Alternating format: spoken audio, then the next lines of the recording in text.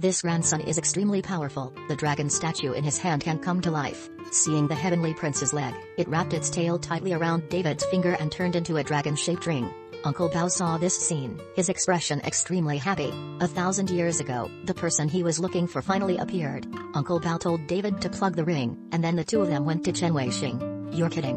Hihi," he said he would teach his grandfather magic so he could save the world. After saying that, Uncle Bao went to get the magic book that he hid in the wall. In the wall suddenly flew out a doll, which rolled to the feet of David. David picked it up curiously. Outside the doll paints a portrait of a mysterious brother. The doll in David's hands suddenly transformed. The frightened boy hurriedly threw it down, but it was already late. Countless Xiao Chai crawled out of the crevices in the doll's body, then turned into a brother who looked exactly like the drawing on the doll. He was an evil magician named Teo. Teo was sealed in this doll for 1,000 years. He had just gotten out and had prepared meat with David. Fortunately, Uncle Bao promptly stopped him. He wanted to lock Teo up but didn't expect him to find a loophole. The two start a magical fight. He threw a ball, I sprayed a flame. The two were inconclusive.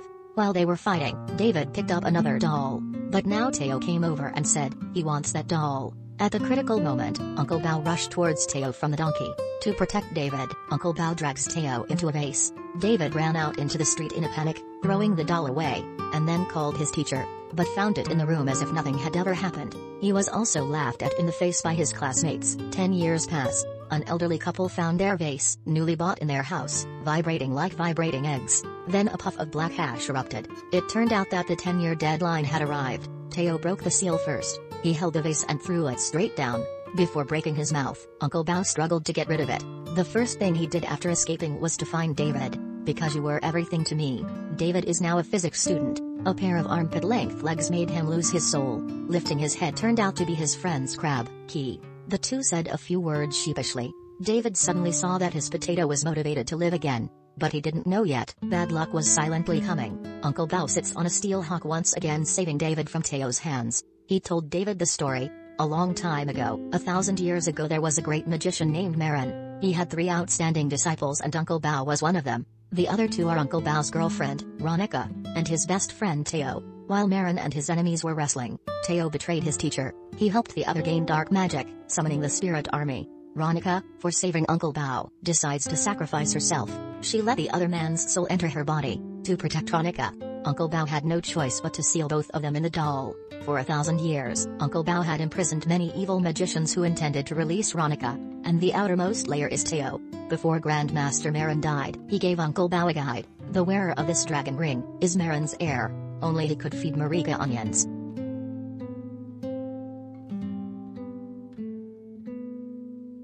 For 1,000 years now, Uncle Bao has been constantly searching for that person. Ends up accidentally finding David. On this side, Teo had been to the antique shop before, and he investigated with magic.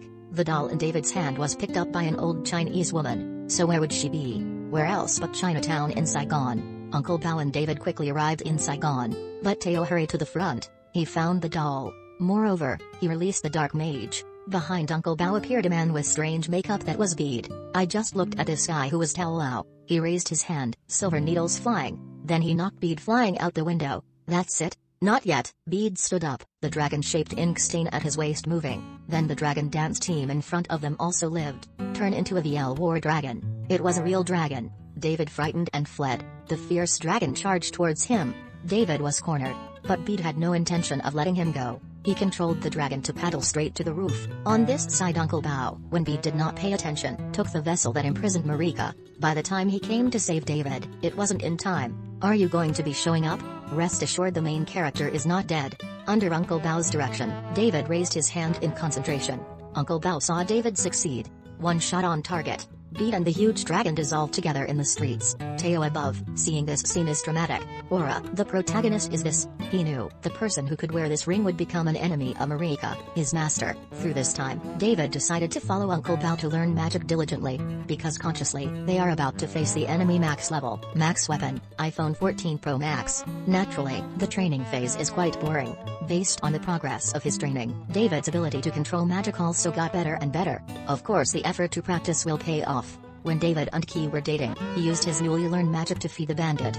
Much to Key's surprise, he even invited her to his lab to bake potatoes. That's how easy it is to see a little girlish magic.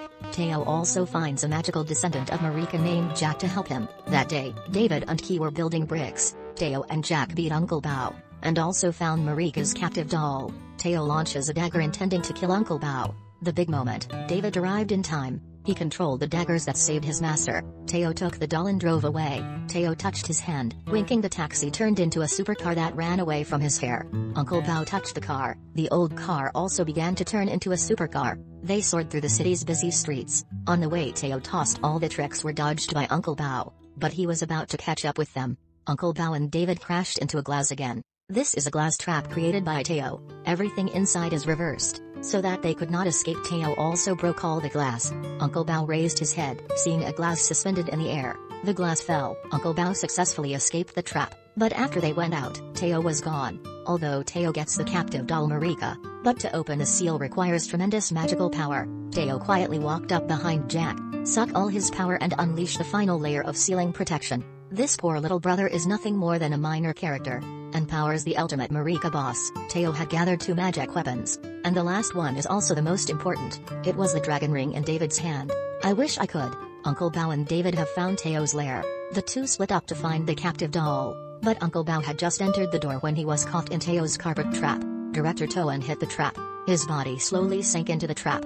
Fortunately, he died a lot. Who was full of experience. Control the chains on both sides to escape. But this side, David wasn't so lucky. He looked at the doll in his hand. Unexpectedly, Teo soon caught Key. He threatened him to hand over the ring and the doll. David didn't know how. Handed over these 2 things to him. Now everything is there. Teo happily walked away. There is no ring. David couldn't use magic to protect the world, not to be occupied by the army of spirits. Uncle Bao can only stop Marika from being revived by himself. He marries the hawk who flies straight to the revival site. Although David lost the ring, but don't forget he was an elite student in the physics department. He tied the Tesla coil in his lab to the car. Teo arrives at the square, releasing the evil magician Marika imprisoned for 1,000 years. At this point her soul was still in Veronica's body. Now just Marika makes a magical mark.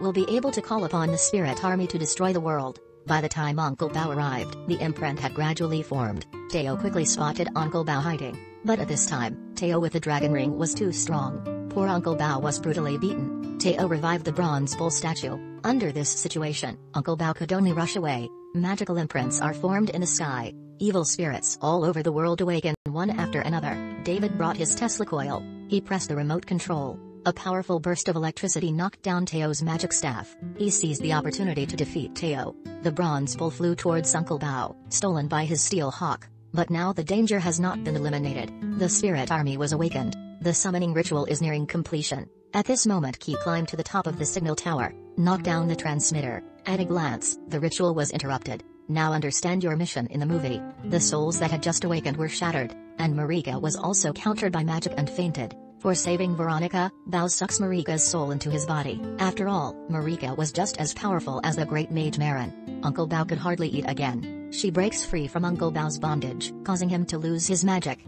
When Marika was about to see them off, suddenly David's magic awakened. Stop Marika's fatal caravan. To her, David was just an antworm. But she had no idea that all this was actually to activate the voltage box next to her. When Marika attacks David, David secretly uses his magic to control the high voltage current connected to the street light. The city's electricity went straight to Marika. Finally David used the blow with lightning, turning Marika into ashes. The magical battle that lasted 1,000 years ended. In the end, Uncle Bao and David both received potato ovens. If you feel good, give me a like and a sub.